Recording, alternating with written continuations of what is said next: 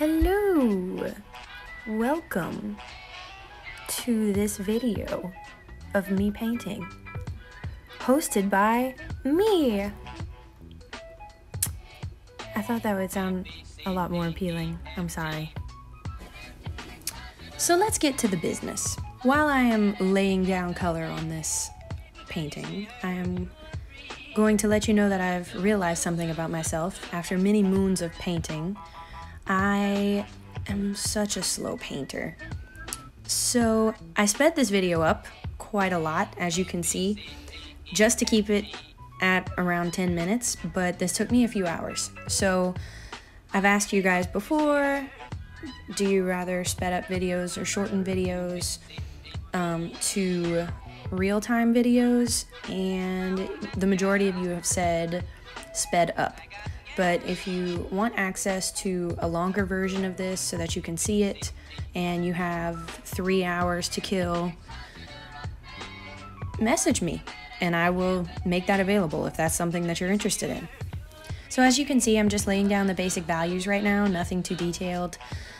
And pay no attention to the fact that I just painted the top of that coffee cup green, thinking it was a leaf, even though I sketched this 5 short minutes ago. Wow, Olivia. Good job.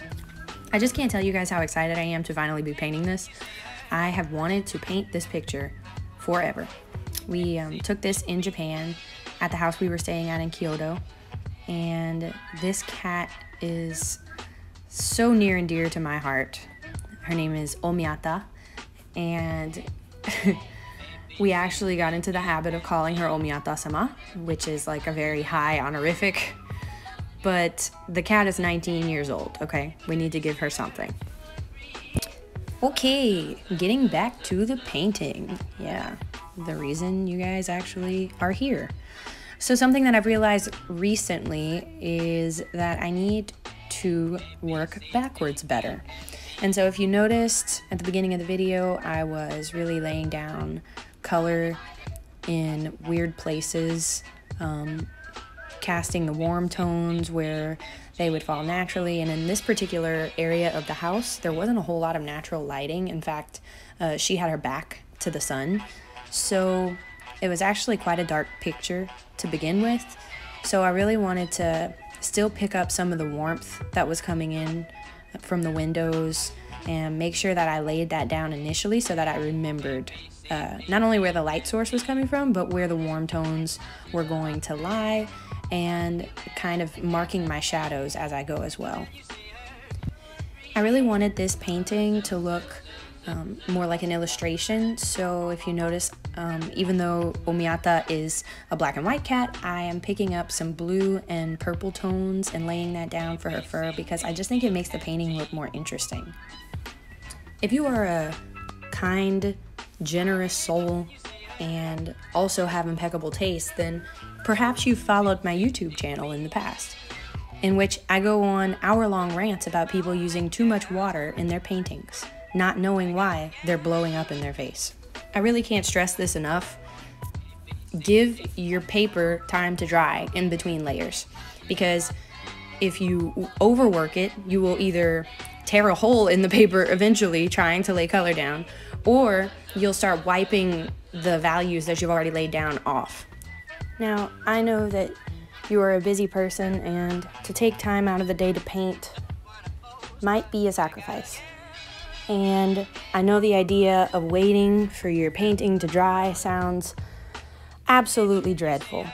And on my YouTube channel, I offered suggestions of what to do while waiting for your painting to dry. And so I'm gonna do that for you guys here, just to welcome you to the page.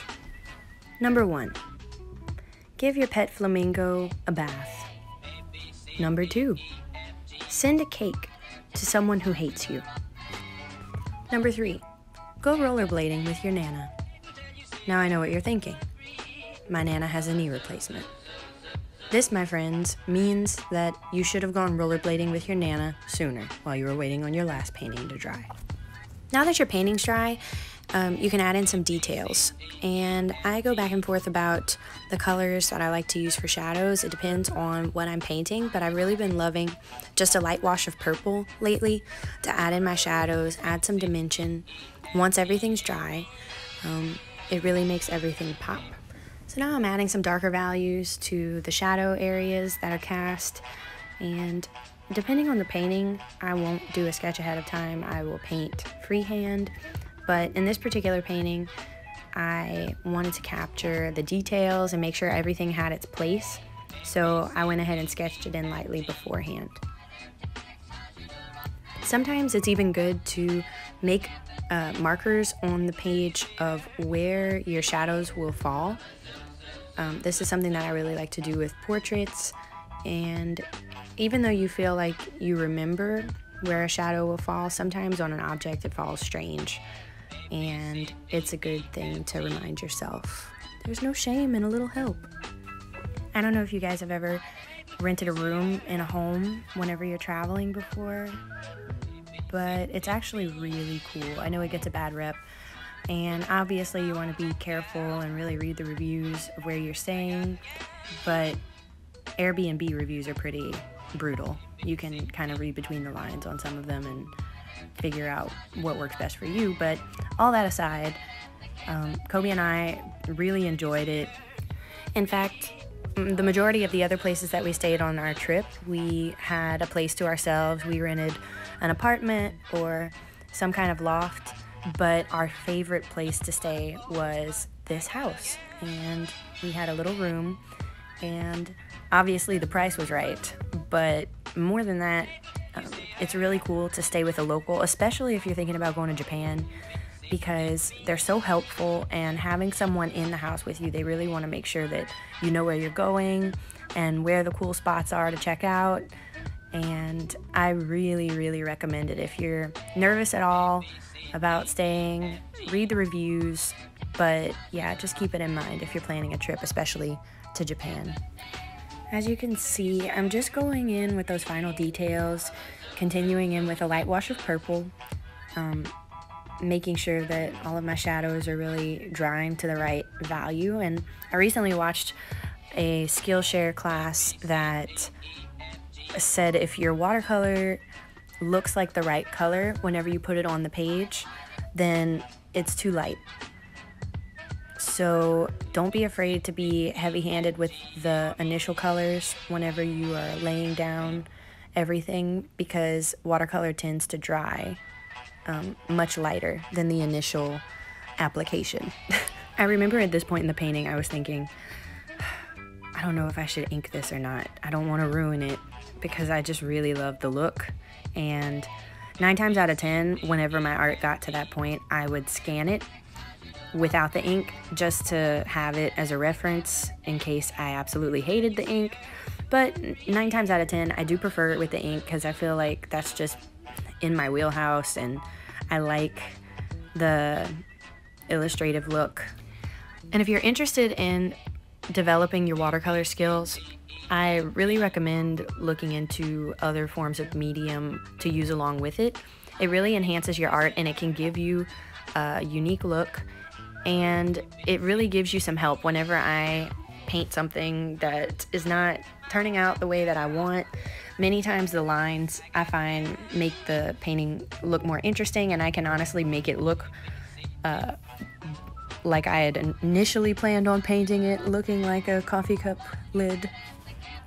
Make sure that you're having fun and that you're giving yourself permission along the way to make things that are not good, because sometimes that's where our best creative ideas come from.